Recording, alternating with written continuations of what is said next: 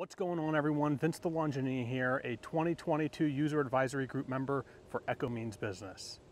Battery lawn equipment is making an impact on the industry, and more professionals are making the switch from gas to battery.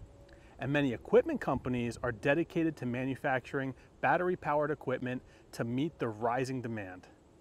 I had the opportunity to visit Eco headquarters and attended a great presentation by Jason Wilk, a product manager for Eco. I'd like to share some battery fundamentals I learned from that presentation with you in an effort to help you when deciding on a platform for your business. You see, it all starts with this cell here. This is an 18650 lithium ion cell, and this cell is what makes up the battery packs used in today's hand tools, electric cars, and now lawn equipment. Smaller battery packs like this that are used to power your drill only have 5 of these cells.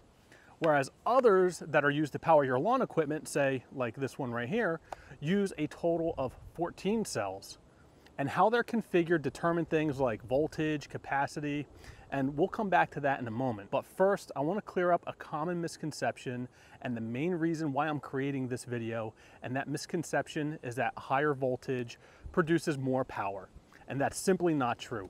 Voltage is just one variable in the equation that calculates power. Just because you have an 80 volt system doesn't mean it has more power than a 56 volt system.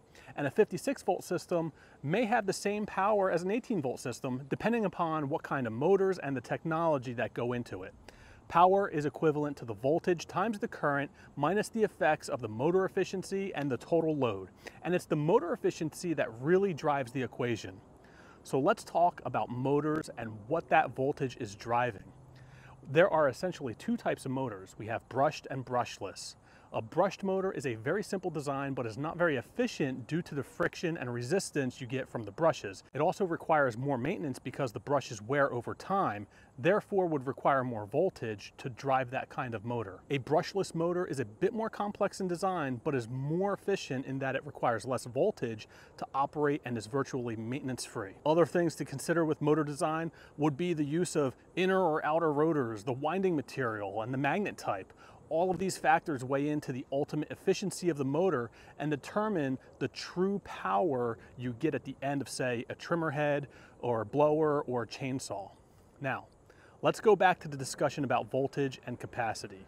The best way to explain the two and electricity in general is to use the water tank analogy, where the amount of water in the tank is the total charge expressed in amp hours, the pressure at the outlet is the voltage, and the flow at the outlet is the current in terms of amps. The battery cells can be configured depending on how you connect them together to change things like the voltage and capacity.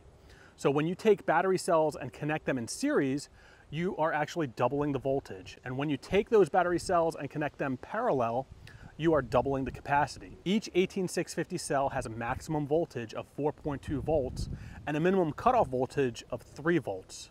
And that average nominal voltage would be about 3.6 volts. So manufacturers rate their voltages differently based on this variable range between 3.6 and 4.2 volts. For example, the Eco 56 volt E-Force battery I have here is basically using 4 volts per cell.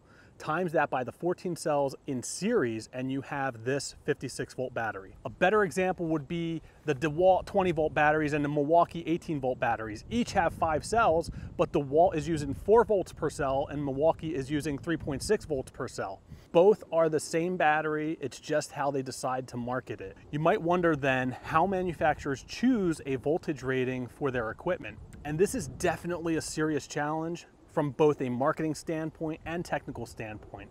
On the technical side, there's a balance manufacturers are challenged with when it comes to configuring these cells in a way that not only meets the demand of the motor and the load, but is also lightweight and easy to handle in the case of handheld equipment, gives you good runtime, and charges quickly.